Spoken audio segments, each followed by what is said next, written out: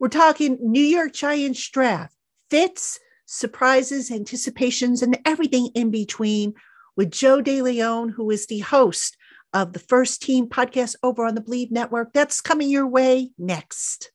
You are Locked On Giants, your daily New York Giants podcast, part of the Locked On Podcast Network, your team every day.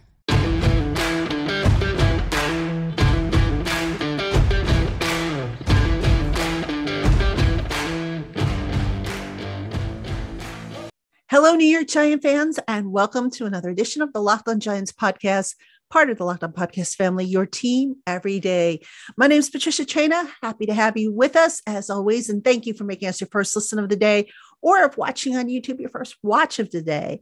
And on today's program, our special guest is Joe DeLeone. He is host of the BLEAV podcast called First Team Podcast. It's a draft podcast, and he is going to share with us, hopefully, some of his wisdom and knowledge on the upcoming draft, which right now we are inside of 10 days. Hard to believe it, but it's coming up quickly. So, Joe, thanks so much for hopping on with me today. Yeah, I'm excited, and I've got so many different teams to take a look at during this draft cycle. But as I was telling you before we hopped on, I'm a big Giants fan. I used to work for BLEAV, so every opportunity I get to talk about the Giants and their draft expectations, it's always exciting. And the one thing, and I'm sure we're going to get into it, I'm hoping that we can maybe get a good receiver this year. Yeah, I mean, listen, everybody has different takes as to what they think the Giants are going to do, and it makes it hard when you're picking down at number 25. And I want to start there with you, Joe, because when you're picking down that low, and let's hope this is a problem the Giants have every year, because it means that they've done well the year prior. But when you're picking down that low, sometimes grades on your draft board tend to cluster up to where you can go in any number of directions. Mm-hmm. I mean, I don't know how you've set up your board, but does it make sense for the Giants to maybe trade up or trade down out of that 25th spot? Or do you think, given how the board potentially might fall, they should just stay put and, they'll get a good receiver there or a good cornerback there? I think this year, especially, it fits well with what the Giants' needs are. So you brought up the receiver, the possibility of them taking a corner. There's really good corner depth in the back end of the first round, early on in the second. So they don't need to rush to go and get somebody. They don't need to move up to go get somebody. I also think that this receiver class is not that strong. And I know that sounds bad for a team that needs receivers, but for the Giants' sake, they don't need to be in the top 12. They don't need to be in the top 10 to go get a guy that's going to be a nice complementary piece to the group. But I just think in general, for a team that's picking at 25, the approach it needs to be best available. What guys are going to fill needs on your roster that are the best available guys that you have graded across the board? Don't overthink it. Don't overcalculate this. I think when you start to get into a rush of trying to make those trade ups, if you're not desperate, don't give up capital, use all those picks to fill out the rest of your roster. And that, to me, I believe is the best approach. And that's what Joe Schoen did in his first year. And I would expect similar results. And maybe there's that possibility that they do trade out. Bill Belichick, I think, has notoriously been one of the people who's done that the most successfully, trading out of the back end of the first round and picking up extra picks. But anything besides trading up, in my eyes, makes the most sense for the Giants. Yeah, I mean, I could see a scenario where maybe they trade up. I mean, it's especially one of those cornerbacks starts to slip. I mean, that, and speaking of which, the cornerback class this year is historically deep. I mean, do you see more of a value with picking a cornerback in the first round, or do you just say to yourself, you know what, we could probably get a day one starter as late as the second round or third round, and maybe we just go in a different position? I wouldn't necessarily say you can go and grab a day one starter in the second round, but if you're trying to fit certain roles, you can definitely grab those types of guys. So in the second round, someone like Clark Phillips or a Brian Branch is a type of guy that is going to thrive in the slot. Those guys aren't going to be prioritized in the first round because they're role specific players. But for Martindale's defense, having those variations of players to play in different sub packages like those two guys, I think are perfect. But at 25, I don't see why they can't be in a spot to draft Keely Ringo from Georgia, or to draft Deonte Banks from Maryland. I think that they're going to be in a really advantageous position where, yes, they might miss out on the opportunity to get a Christian Gonzalez or a Devin Witherspoon, but just because they don't get those guys and they're not rushed to move up and go and get them doesn't mean that they can't get somebody that is a strong contributor to what Wink Martindale is looking for to build out his defense. What position would shock you if the Giants decided to go in that direction in round one? One that this one, and you can't say quarterback either. I was just about to say that because they're hosting a visit with Hendon Hooker, and I saw that this morning, and I'm thinking to myself, is there really any chance? Because I don't think Hendon's going to be around in the second round by the time the Giants are picking. So I'll leave that off the table. I'll completely take that off the table. I think the one that would be the most shocking, but is certainly plausible, is if they drafted a guard or a center. And the reason why I say that is that there are good center prospects. There's good guard prospects like Osiris Torrance, like John Michael Schmitz, like Luke Whippler, like Joe Tippmann, to fit any of those spots. But I don't think their value necessarily fits going in the back end of the first round. I have them graded as early second round picks, but it would not surprise me if in the event that the Giants wanted to just address that interior offensive line, get ahead of it, try and bolster that grouping because it's been such a weakness, and just draft somebody that maybe is a little bit higher than they have them graded on their boards. When you look at how the first round is shaping up, I mean, is there anything that's really significantly changed over the last several days that might maybe push some of the players that maybe some of us thought wouldn't be available to the Giants at 25 down the board a little bit more? I think one thing that right now is really shifting is what Adam Schefter had reported on yesterday. Now, I know that it's smokescreen season. I know that we have to take every bit of information with a grain of salt. And it sounds like the Texans might not be excited about going after a quarterback, and these quarterbacks might go later. That to me is going to shift the need for edge rushers up. I think a lot of those edge rushers are going to be off the table. If the Giants did want to get any defensive linemen or any of those edge rushers, I don't think that they're necessarily going to be available. But that to me seems like that is the biggest adjustment to what our expectations were for the draft. Overall, I still think that what we've been talking about and focusing on, especially for the Giants, for how the ordering of things are going to end up working out is kind of sticking to where it's been. Yeah. I mean, I saw that as well, that, maybe the quarterbacks are going to slide down the board a little bit, but one position that I doubt is going to slide down, and I say it's probably more of a need than receiver, is cornerback. And, we talked a little bit about that before, but, just how deep do you think this class is for quality cornerbacks? What round do you think is the absolute latest where you then start to see a drop off?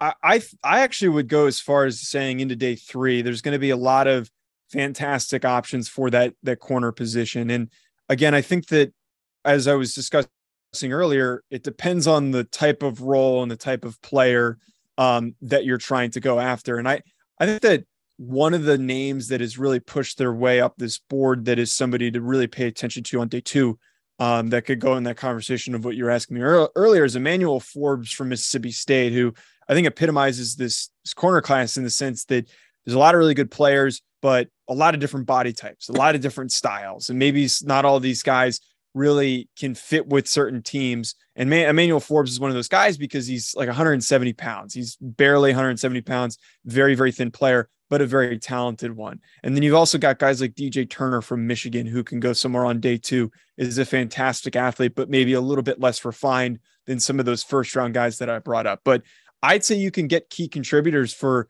especially with what we know Wink Martindale looks for in his corners, as far as into early day 3. Hey, Giant fans, grand slams, no hitters, and double plays are back. And there's no better place to get in on the action from MLB than with FanDuel, America's #1 sportsbook. That's because right now, FanDuel is giving new customers a no sweat first bet up to $1,000 back in bonus bets if their first bet does not win. Just go to FanDuel.com/lockedon and sign up today to claim your no sweat first bet. Make every moment more with FanDuel, the official partner of Major League Baseball. now let's talk about fits for the Giants. Looking at round one, give me like 2 or 3 names that you think realistically will fall down to the Giants at 25 that are fits. Yeah, I think that the biggest needs for me are, as mentioned, wide receiver. We talked about is Quentin Johnson, the guy that they want to go with, is Jordan Addison, maybe somebody that they pay attention to, Josh Downs, Zay Flowers, or some of the names of the receiver that I love. Again, we talked a lot about these corners. I also pay close attention to those interior offensive linemen. I think that's a little bit early for the Giants to approach in that particular spot. But I think that you can't go wrong with just adding the best available defensive player. Is Trenton Simpson from Clemson somebody worth considering? And I remember my whole time that I was at Big Blue View, I kept suggesting linebackers in the first round. And it's always met with the notion that the Giants don't take linebackers in the first round. But I would be very excited if Trenton Simpson was the pick, because I can't remember the last time that I've been excited about a linebacker group for the Giants. And again, I know it goes against every fiber of our being, but the guy's a great athlete. He is a really instinctual football player, and he can just fly all over the field. He fits with what we know that Wink Martindale has sought after in linebackers. Like I kind of get some shades of what Patrick Queen has done early on in his career when he was under Martindale. So if they want to go linebacker, I think that's also maybe a bit of a dark horse position you need to pay attention to. Any other positions? I mean, I think you mentioned interior defensive line. Would that be something maybe they look to, given that, they're trying to get Dexter Lawrence under contract long-term, and also maybe get, an extension done with Leo, who's a little bit older and, starting to wear down a little bit? I would feel as though addressing interior defensive line would be better until later on in the draft. But at that same time, if they did want to select somebody in the first round, the names I would pay close attention to, Brian Brzee from Clemson, who could maybe slide a little bit.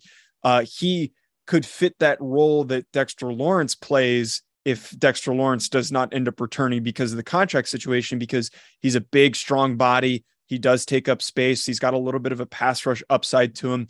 An interesting wrinkle if Dexter Lawrence does come back, and if maybe they just want to add a different look to the defensive line, I really like Kalijah Cansey from Pitt. He is well under the physical thresholds that we look for any defensive lineman at any spot. He's 6 foot. He's 285, very, very athletic, explosive, really strong. He's so low to the ground that interior offensive linemen can't keep up with him because he's so small and low to the ground, and he gets underneath their pads.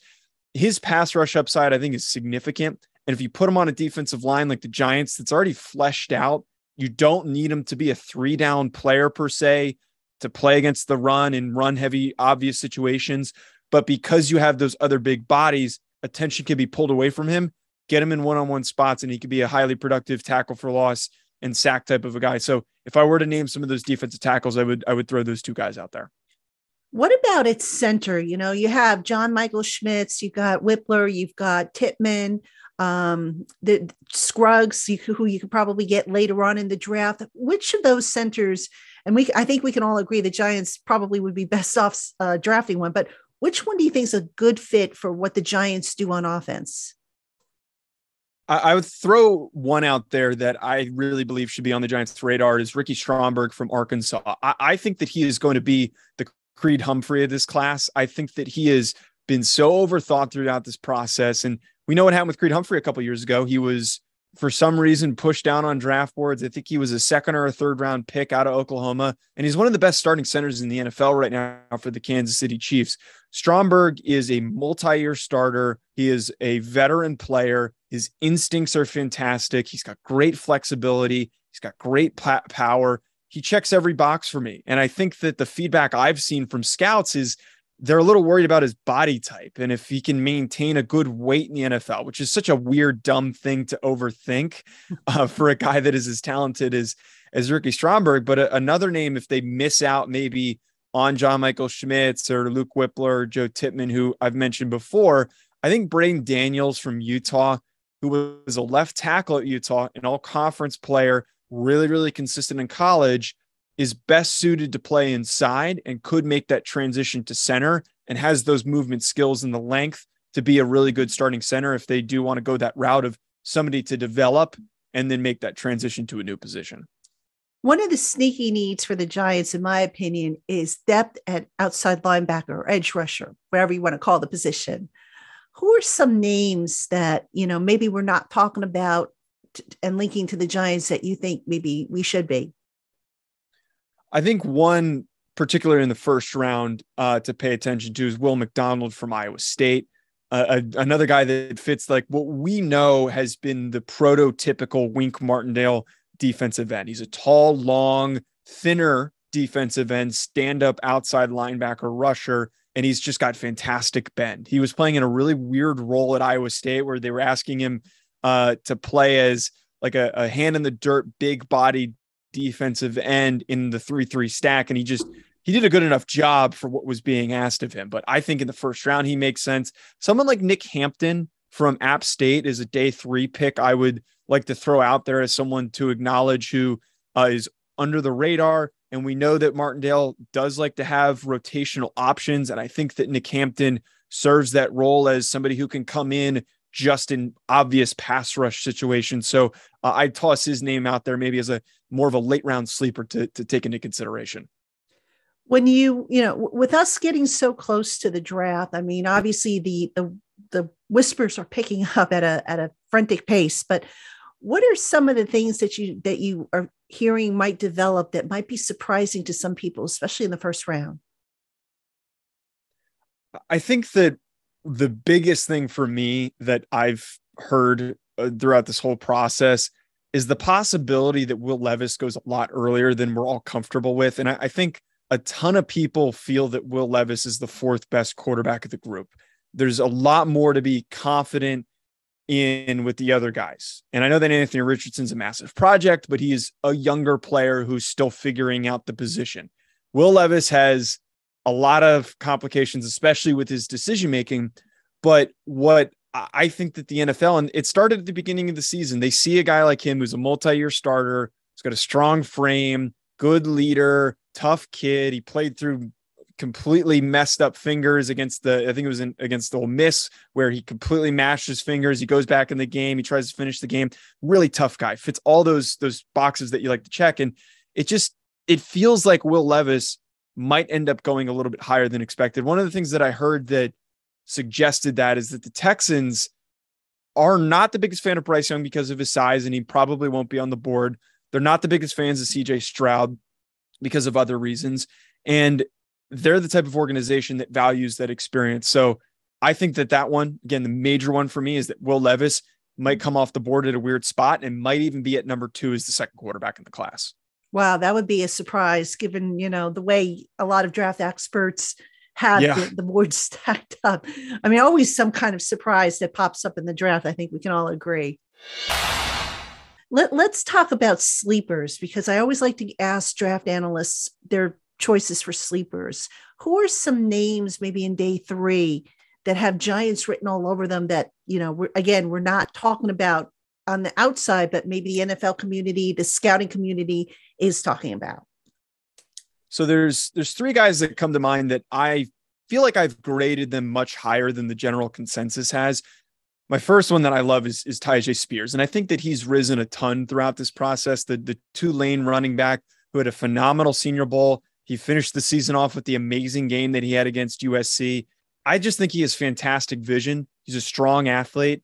I think that you can get a starting level running back out of him. And maybe for the Giants, where there's a lot of uncertainty with Saquon's situation, is he traded on draft day? If that does happen, and maybe if he's traded next season, having someone like Tyjae Spears in the mix, I think that could absolve some of that uncertainty at the running back position. And he has every capability to be a quality starting running back, somebody who can be a snap to snap player that doesn't need to be a rotational type player. I think that he's going to succeed if he ends up somewhere like Miami in that Shanahan type offense. He could be really exciting, but the Giants again should consider paying attention to him.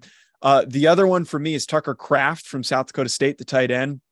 I don't think he's got enough love in this process. I think everybody has propped up guys like Sam Laporta, guys like Dalton Kincaid, and they're good football players, but Tucker Kraft dealt with an injury. He's coming from a small FCS program that won a national championship this past year. The guy is just so well-rounded. He's a great blocker. He's tenacious. He's aggressive, and he's got really easy hands. He's a great accelerator, a phenomenal athlete for better than what his testing numbers were. I think that for how good Dallas Goedert has been in the NFL, he's got that capability to play up to that level and to be a number one tight end. And maybe Darren Waller's not going to be the long-term solution. He's just not. He's on the older side. So if you want to draft Tucker Kraft early on day 3, at the end of day 2, he could be that second tight end and eventually take over that role. And then if I were able to just throw out one more, Zach Pickens from South Carolina hasn't been graded very highly at defensive tackle. Big body guy, former 5-star recruit, twitchy, has finally kind of come into that 5-star billing at South Carolina in this past year. And I think that he has the upside to be a full-time starter along the defensive line. Interesting. Every year in the NFL, we see how teams copy off of one another, whether it be something on offense, something on defense. What about in the draft? Is there a specific trend that you anticipate teams are going to start to maybe lean into more, that maybe some of the successful teams of recent years have done? I think that if we were to pinpoint something that has worked successfully in the past, I feel as though going after these vertical tight ends is something that a lot of teams are everyone wants their own Travis Kelce. And I think that this might be the year that we do see more of those guys come off the board and early.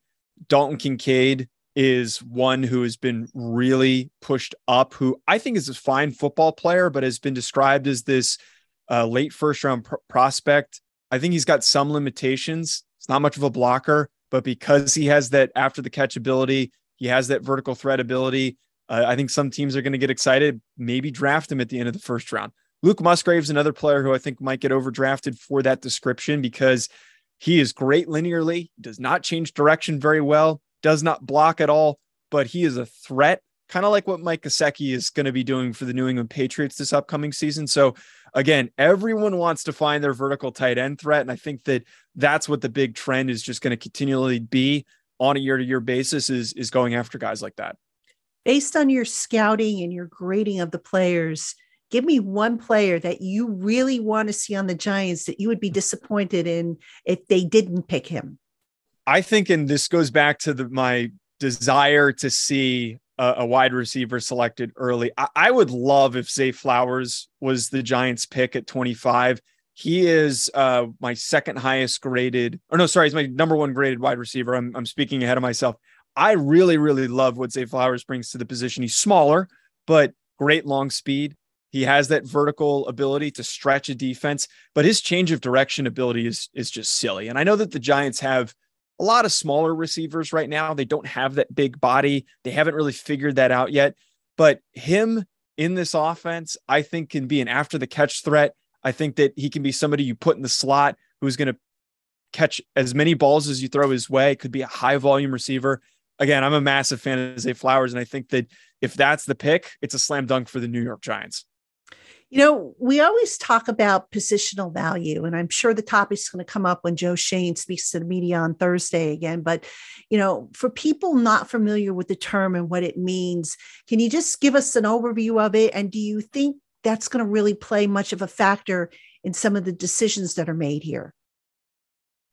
I think overall, it certainly will have an impact in the draft, not so much for the Giants because those positions that have an increased or decreased positional value aren't necessarily on the radar, except maybe wide receiver. But for what that means is that running backs are a position that are not necessarily a luxury. It's a position where you can have a mid-tier running back playing behind a really good offensive line or multiple mid-tier running backs and have really good rushing production. Like the Philadelphia Eagles, Miles Sanders and Kenneth Gainwell were a really good pairing.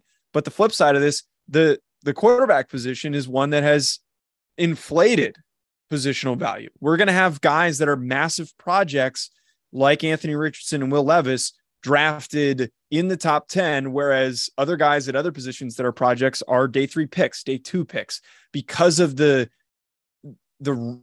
scarcity of trying to find those guys that can be high-level starters at the quarterback position. teams are going to be more willing to take those shots. But the only one I think that comes into factor here for the New York Giants is at wide receiver. And as I've said earlier, this receiver class isn't as good as we've seen in the past. It's one of the weakest that we've had.